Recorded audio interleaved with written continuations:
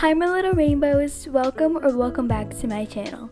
In today's video, I'm going to be showing you how to make your very own custom Blender theme using Blender 2.79. I have gotten a lot of requests to make this video because of my Blender theme right here. This isn't available on BlendSwap, which is where people usually get their Blender themes from, and people have been asking me how I made this, so today I'm going to be showing you how to make your very own. The first thing you're going to want to do is go to this website called Coolors. I believe that's how you pronounce it, I'm not too sure. This basically has color palettes and just getting ideas for your Blender theme. For this Blender theme, I didn't really use a color palette, but if you need inspiration, then you should probably use this website. So how it works is you go to start the generator, and there are different color palettes, and there are different colors that you can choose from, and just press the space bar and it'll generate a brand new palette. So just like this, and it keeps generating. So basically all you have to do is take a screenshot, so like this or something, and then I'll be showing you how you can import that to Blender later and how you can pick colors from your screenshot and add it to your Blender theme. So yeah, just find one that you like, and then when you do find one, just like screenshot it or something. I actually took matters into my own hands and I created my own palette. So here's the palette that I came up with. I've been obsessed with these colors lately, so I kind of wanted to make a Blender theme based on these colors. So that is what I will do today. So the first thing you want to do is click on File, User Preferences, and you're going to want to click on Add-ons and then search up Planes. Then you're going to tick the little box right over here, then just X out of this. So I just went ahead and just imported my rig quickly. Not that I needed it, I just wanted to import it anyways. So just press Shift and A, Mesh, and then Images as Planes. Then just go to your desktop and import your screenshot that you took. So I'm going to import this one. Import images as planes, and then when you drag it up, your color palette is going to be imported. So I'm just going to change my mode to material mode, that way the colors look a lot more brighter. So now we're going to get into actually customizing the theme. So you're going to want to go to File, User Preferences again. And we were in add-ons before, but you're going to want to go into themes.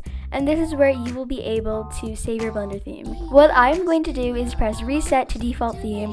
That way we are able to see the colors a lot better, and we are basically able to see the changes actually taking place. And over here, you will see all of the different places in Blender where you will be able to customize your theme. Right here, we are on user interface, which is this area over here where all the camera settings are, denoising, ambient occlusion, and all of those settings. You also have 3D view, which is this area right over here. You also have the timeline, which is used for animations, and there's also UV/image editor, which is where your animation is rendered, node editor, properties, outliner, user preferences, info, and file browser. And those are basically all of the main areas that you use when making a GFX, and you don't really need to focus on anything else. So right now I'm going to be just showing you how it basically works. So I'm just going to move this over here where I can see my color palette. So right now I'm just going to go to outline, and as we can see we have our color codes over here. So I'm going to go to hex code, and we are going to import the hex code. So for example, I'm just going to do FFB3C1. Now everything is now outlined. So as you can see, this is outlined, all the little boxes, and if you look over here, this is also outlined in a pink, and so are these buttons. And I think for the button, I want to make them green, so I'm just going to change the color to this color right over here. And now just repeat the process for everything else. I'm going to speed this up super fast because this does take a really long time to do. So yeah, have fun customizing your Blender theme, and I will be here when I am done to show off the final product.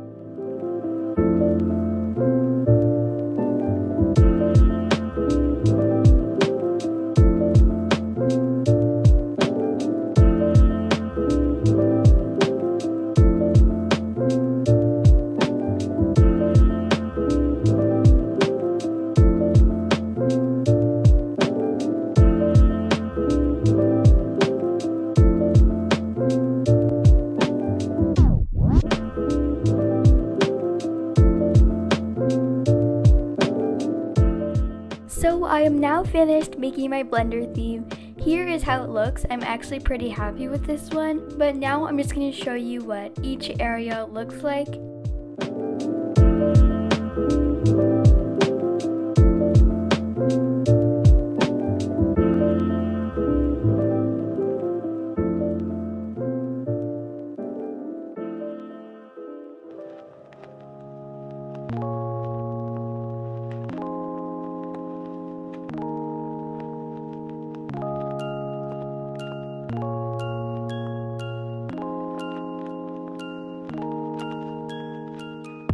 And now I'm going to show you how to save your Blender theme. So what you want to do is go to File, User Preferences, and then just press Save User Settings.